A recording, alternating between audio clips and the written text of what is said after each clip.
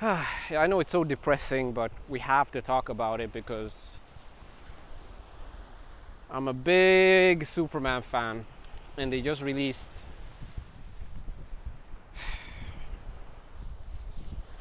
a still picture of the new Superman, and these are my thoughts when it comes to it.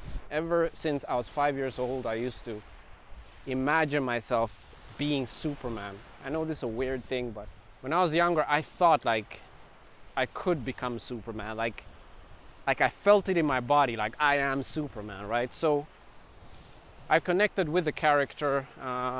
The thing which I find so interesting about Superman is that he is the world's most powerful being, right?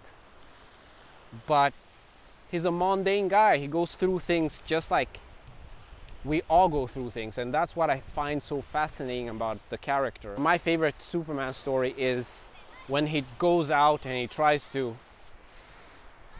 change the world. Nothing is really happening in Metropolis, and he doesn't have any super villains to fight, so Superman starts thinking to himself, you know what I should do? I should try to help out. I should try to help the world. I should try to solve some of these like huge problems that we have in the world. So he travels the world and he starts to see how a lot of people have it in third world countries. He tries giving all these countries food, and he tries to give them some kind of like structure, but he's fighting against other people, right? Or he's fighting against human nature, and what he figures out in the comic is just the fact that no matter how hard he tries, he's never going to be able to solve the biggest problem that we have on Earth, and that's that humans can be horrible to each other. And so he decides to become a reporter so he can help in a way. I don't know, there's something interesting about that.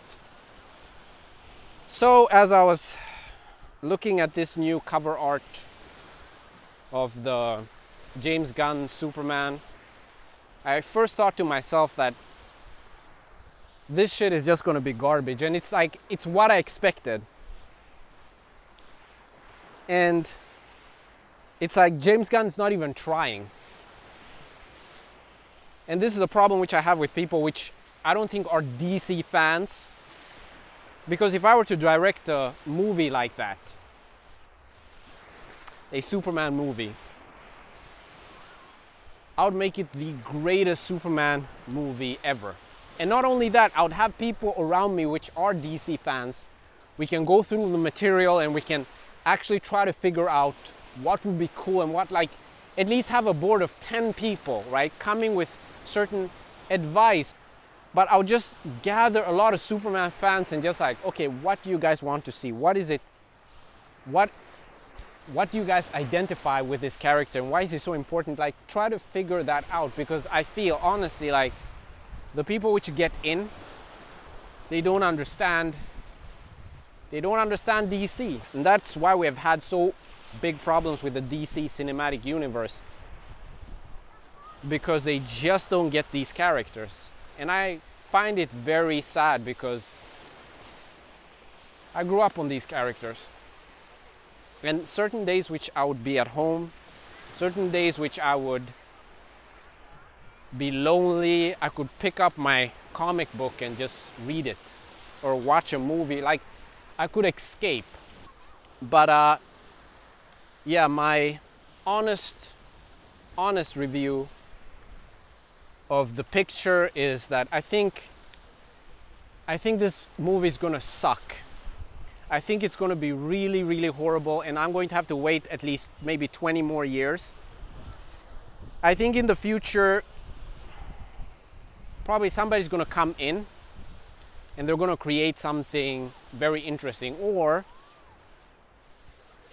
AI technology is gonna become really, really good, and we'll be able to make like these small little trailers, and whichever trailer gets the most views on YouTube, then the studio is going to try to build a script around it. But that's what I think, at least. I have no confidence whatsoever when it comes to James Gunn and what he is creating. in the DC cinematic universe. I just, man. And no, I'm not even going to say that. I'm not even going to give it a shot. I can say it right now. I can call it right now. That shit is going to be trash and it's going to be garbage. I was just thinking, like, the other day, right? If I were to create a Superman movie, how would it look like? My Superman movie would be an action movie between Superman and Batman, okay? So it will start off like this. Superman is going to, what are those like there's this huge like kind of like we're getting our energy from this like huge machine, right? And what scientists have figured out is that Superman, because Superman has like a solar flare, and he can like max out his energy, and then he loses his superpowers for like at least what, 2-3 weeks. So he does this, let's say, once a year, and he gives the world energy for at least 5 years, like when he does this solar flare, right? So it's a scene of Superman flying down to that place. There are a lot of scientists monitoring his, like, they're monitoring his heart, they're monitoring everything on Superman's body, right? They say he's fine, they say he's at, let's say, 100% power level, right? And then they explain a little bit, okay, you need to do this, you need to do that, and then Superman is like, yes, I've done it before, I know. Like, it's certain procedure which you have to go through. So his best friend, which is played by, yeah, let's have Dave Chappelle in that role. So Dave Chappelle is like a scientist, but he's also like Superman's friend. He's talking to him and it's like, okay, you need to do this, you need to, I don't know, like shoot your laser at approximately this point, and then you need to, like, there's certain power level things that he needs to do in order to empty himself out, right? So they're having somewhat of a banter. He's like, how's it going with the wife at home? It's going pretty good. You know, Superman is Superman. He's the greatest hero on earth. People love him. So he goes into this machine and then he empties his superpowers, right?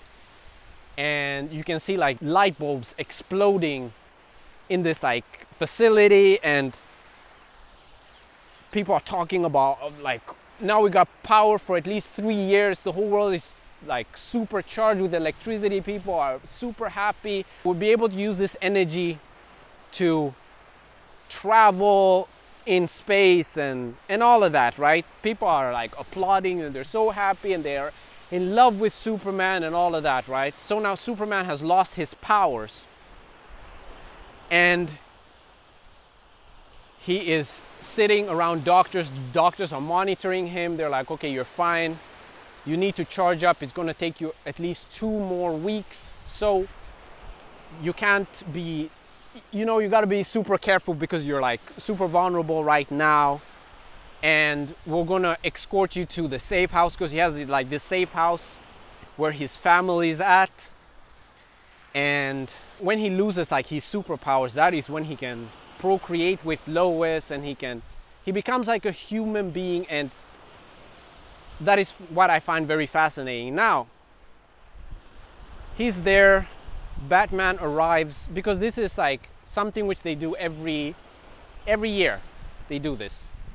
Batman arrives, they're sitting, they're talking about the family, they're joking around, they're really good friends right now, and everything is going as it's supposed to. Now they're about to head off, and Superman starts noticing something weird. And he's like, aren't they like 5 security guards? Or like, he asks a question, right? Like, and they're like, no, you're gonna be safe. We're gonna transport you in these, like, I don't know, 5 cars. He's moving around like the American president. So they set him in these cars, right? And then you have to take Superman from A to B. Now there are these like thugs, gangsters, which every time Superman does this, they've been cataloging it, and because they see an opportunity right now, right? We can't attack him when he is at his highest power level, then he's a god. But what we can do is right now that Superman is at his weakest, now we can attack. So as they're traveling through this place, they get ambushed by this, I'm talking about like so many thugs. You got the Penguin, you got all these like super villains, and they're trying to take Superman out, right? And so it's almost like a get Superman from one position to another position. Crazy things are happening. Batman is in the movie, like, because Superman is a human being, right? He's at his most vulnerable state, and he's gonna be there for at least 2 to maybe 3 weeks. And they need to keep Superman alive until he gets his powers back, right? So that is the first movie which I would make about Superman. And in this movie I wanted to see like Batman not only just like, what is it, like, I want to see the friendship between Batman and Superman.